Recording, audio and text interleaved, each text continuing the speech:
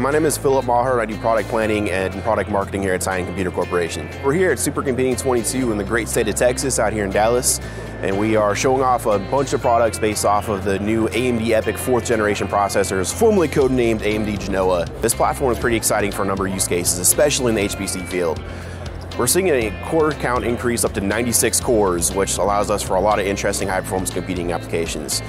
We also see memory channels increased up to 12, and this allows us to go up to 24 DIMMs on a single socket platform, which is, again, great for a lot of HPC applications which require high core counts and high memory footprints. We've launched a new 4U platform that we call the FT65T B8050.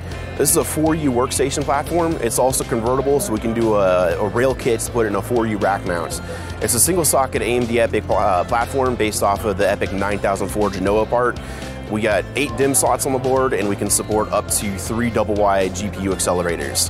And we've got a fairly quiet workstation platform here using an ATX power supply and 3 large fans, which allow us to run up to around the 50 to 55 decibel range at full load, which makes it fairly acceptable to put under a desk in even an HPC workload.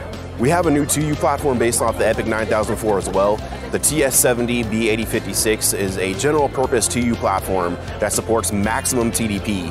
One of the really cool things about the new EPYC 9004 platform is the core count, but to get to 96 cores, you have to go up to about 400 watts of TDP. So what we're seeing a lot of our customers move to is moving to a 2U platform because you can put the big 2U heatsink on the thing.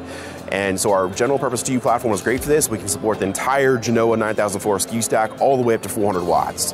And this TS70 chassis is great for general purpose applications. We have 12 3.5-inch hard drives, and 4 of them also support U.2 NVMe. So you can mix and match bulk high capacity storage with flash for a high performance cached tier. We have an additional platform based off of the 8056 motherboard that we call the TS70A B8056.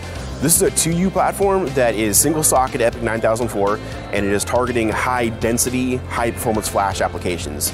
So we get single socket Genoa EPYC 9004 up to 400 watts. So we have the entire SKU stack, and we have 26 2.5-inch bays up front. All of them support U.2 NVMe.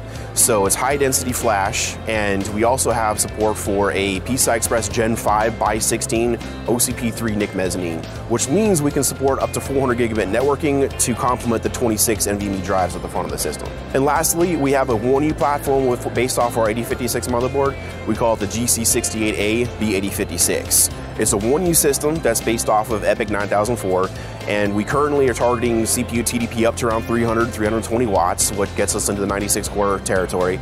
But it gives us 12 U.2 NVMe bays on the front of the system.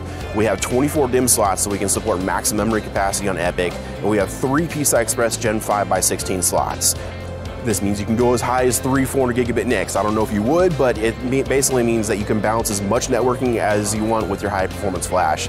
A lot of times with flash storage, you can kind of outkick your coverage and deploy way more flash than you can support with networking. But with a 1U package like this, it's fairly balanced. You can fit as much flash as you want in the system and be able to support it with as much high performance networking as you can fit. It's been a great year here at SC22. It's been great to get back out and see our customers and see our colleagues again after a few years out of the trade shows. So looking forward to seeing you guys again at SC23 in Denver, Colorado.